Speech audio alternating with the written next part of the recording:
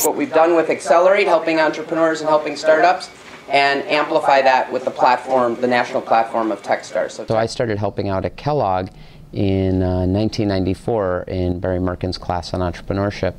I started teaching my own class on entrepreneurship at Northwestern in 2003, and have been teaching and mentoring in various ways, certainly ever since.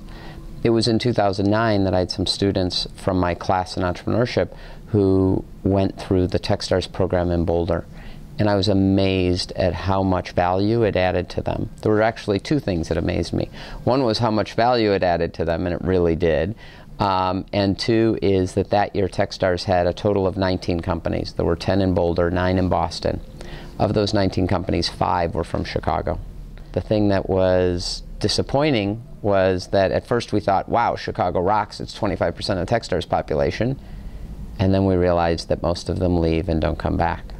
And that's when a handful of us who were in Boulder were sitting around a Mexican restaurant, sitting around a round table. I'll never forget, it was August 6, 2009, and we said, we have to do this in Chicago. And that was the inspiration, that was the spark.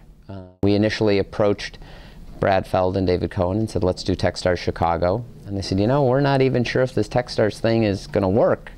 You know, we're still trying to figure it out. We just opened Boston. We've got a couple other cities we're working on, but we want to focus on quality, not quantity. Why don't you do it? We'll help you. We'll tell you everything we know, but we're not ready to expand more. So we did, and we started Accelerate.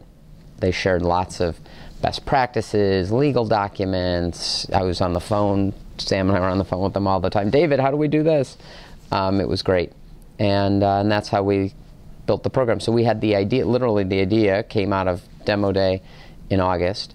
By November, we had rounded up verbal commitments to back this with funding. December, we had the money all formally rounded up. January, we opened up for applications, and we started our first class in the summer of 2010. So I think what makes an accelerator better than another one is primarily due to the mentorship and the process. And TechStars has always been heavily mentorship driven and entrepreneurial friendly, and they do that well. They do a really good job of it. We copied it, frankly. Knowingly, they shared it with us. But, and it's something that Accelerate has done very well. So Accelerate's success comes not from Sam and I and whoever else is leading, but it really comes from the mentors in the community. We had 135 mentors who came into Accelerate and donated their time last year to do 610 one-on-one meetings in the month of June alone. It's crazy, but the amount of brain power and the amount of value that comes from that is phenomenal. There are mentors that come in 2 buckets. So one bucket is active investors in early stage digital technology companies, so people who've been there, seen it before.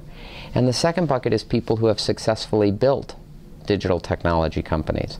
And we have founders of Groupon, Grubhub, OpenTable, Priceline, CDW, OkCupid. It is an amazing, amazing group of entrepreneurs who are donating their time to help make this new crop of entrepreneurs that much better. The total cash available to the companies is more than 50% more, right? So last year we had $25,000 seed investment, $50,000 in convertible debt for a total of $75,000. This year it's the TechStars model, $18,000 in seed, $100,000 in convertible debt for a total of $118,000 available to the companies. So that changes. There isn't much else that's going to change about our process. It's still the same people doing interviews and selection, the same selection process. June is mentor dating month. July is the Entrepreneur's MBA, and August is all about preparing for demo day. Success is something that we have yet to see. It takes a long time to see that and to see actual returns. As a proxy for that, a lot of people look at how much money has been raised. I want to be really clear, raising money is not equal to success. That said, it's the best objective thing we can measure. So the 30 companies that have been through our program have raised over $30 million in aggregate in the last 2.5 years. So we've never taken a single founder. There's just too much to get done in too short of a time for one person to do it. So we're looking for teams of 2, 3, and 4. We are looking for teams that have a technical co-founder or a technical person on that core team. I don't care so much about how much equity the person has. I care that they're part of that core team.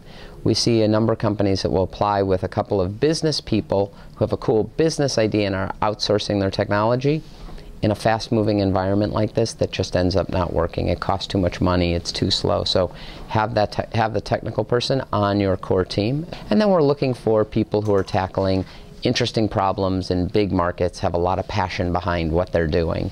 It's our goal to take them and accelerate them as much as we can in the 90 days.